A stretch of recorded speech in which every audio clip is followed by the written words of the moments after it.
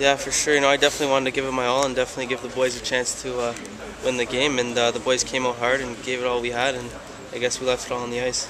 You're a little more biggest start of your career? Yeah, for sure. It was definitely the season was on the line, so I had to play as big as I did. And the outcome obviously wasn't what we wanted, but I mean, we left our heart out there, so that's all that matters. Did it help to have familiarity of being in the Ontario Hockey League earlier and seeing this team on a regular basis? Yeah, for sure. I definitely played them. I played them once at the beginning of this year, and then a couple times last year, and I knew some of their players, so it was definitely an advantage.